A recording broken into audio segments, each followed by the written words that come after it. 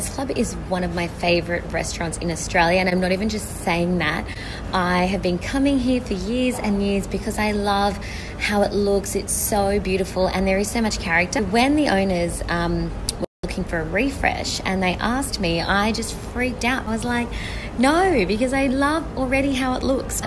When they explained to me how they wanted it to feel like you've stepped into another world, I was like, okay, we can do this. It's going to be so beautiful once it's all finished in about 2 weeks' time.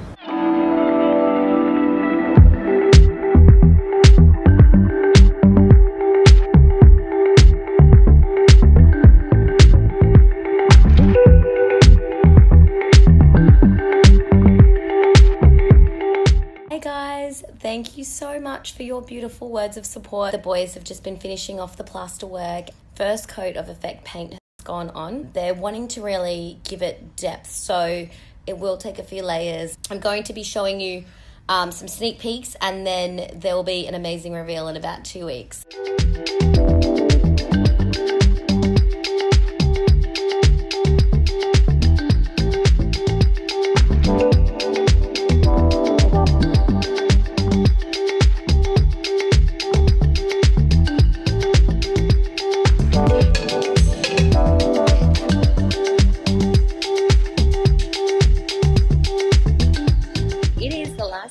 Of the Mez Club before it opens tomorrow.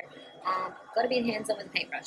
Actually got quite a bit of work to do. It's going to be interesting to see how it all comes together. There's quite a bit of tiling and grouting and painting, so I think we'll be here till like midnight, all hours of the morning, getting this ready. I've got these terracotta pots today, but they were really green. What I'm doing is I'm whitewashing them, and this is how you do it. So you get this Dulux texture paint, which is my favourite paint, and you get a rag.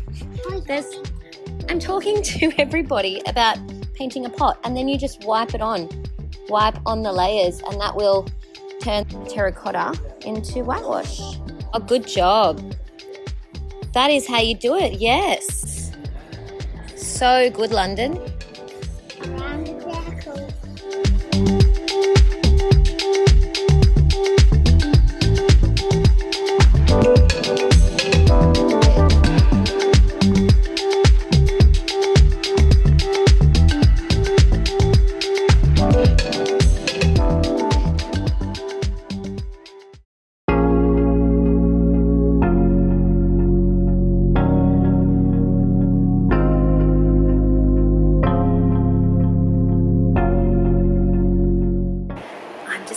Breaking into the place. The chairs are on the tables because they've been mopping the floor. I don't know where anyone is. I'm actually just breaking and filming the place, so let's see how I go.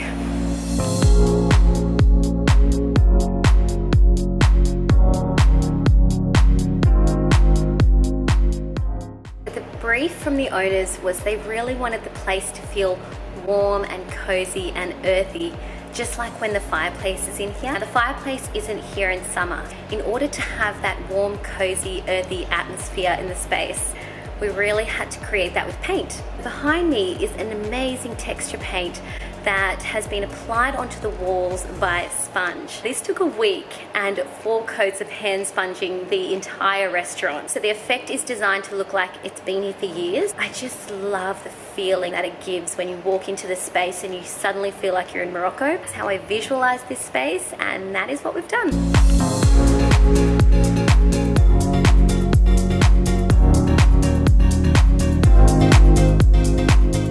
These shutters were previously in the restaurant in like a bright green. What we did was we used a texture paint to lime wash the shutters, and then we used a gold hammered metal paint in the middle. It was actually black. And by using gold, it really softens the space and it ties in with the beautiful decor that we've done. If it remained black, it would be way too heavy and way too dark. So I complemented it with cowbell and some little decor pieces. These poles were previously PVC pipes covered in rope.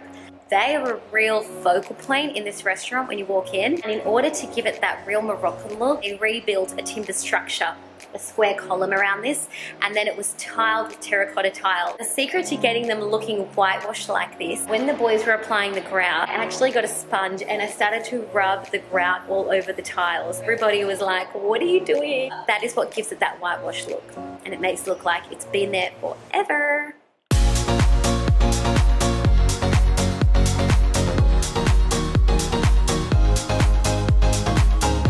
Little tip with these columns is to seal the terracotta with a water-based paving sealer before you actually grout it. What will happen is if you actually put the grout on top of an exposed terracotta tile, it will darken it. But because we sealed it first with a water-based sealer, when we applied the grout, it stayed nice and whitewashed.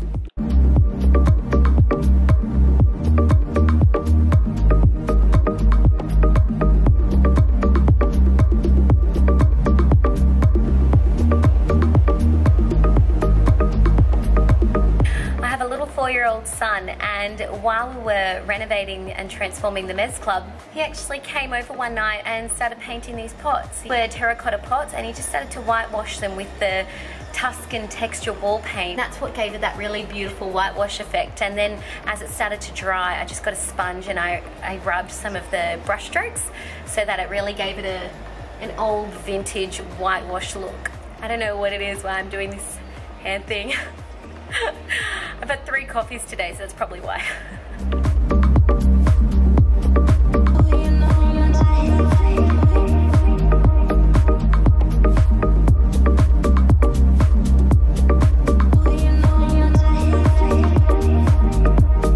So this is the amazing upstairs area. There are 2 levels. There is the downstairs and the upstairs. What I wanted to do was create 2 different experiences. Downstairs is like bright and vibrant, and you know, it's earthy and cozy, but it's a happy vibe.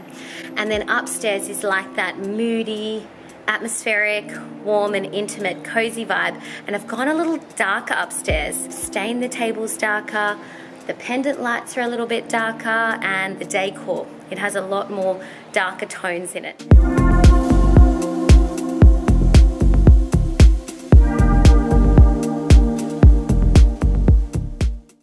Actually the crazy branch lady, and I'm not even gonna like avoid the fact that I am, because it's free.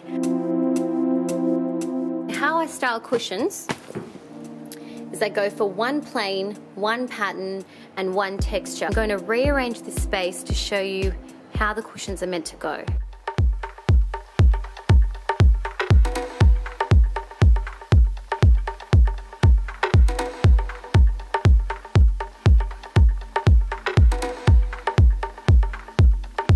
When I designed this space, there were certain pieces that had to stay here, like the shutters behind me and the amazing roof. To keep those foundations from not looking unusual, I had to tie it together with my ratio, 70, 20, 10. Now 70% of upstairs is earthy and neutral and rustic and beautiful. 20% white, which are the shutters behind me and the ceiling above. And then there's 10% dark. So the dark accents are the cushions, the lighting fixtures, the decor, and that's 10% of the equation. And that's what really creates balance in the space upstairs.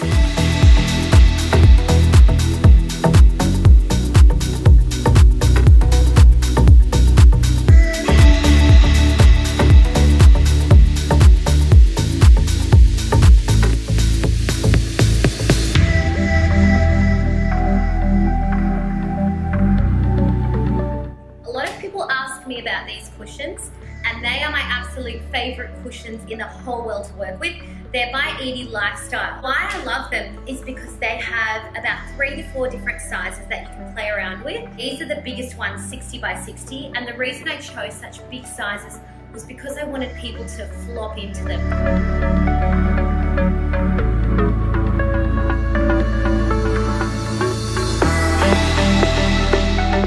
So there you have it, guys. Thank you for coming on the tour of the Mez Club with me. I really hope you enjoyed this video. If you love what you see, remember to subscribe to my channel, hit the thumbs up button, and send me a comment so I know you've watched my video. Stay tuned for more for all things design, styling, and lifestyle.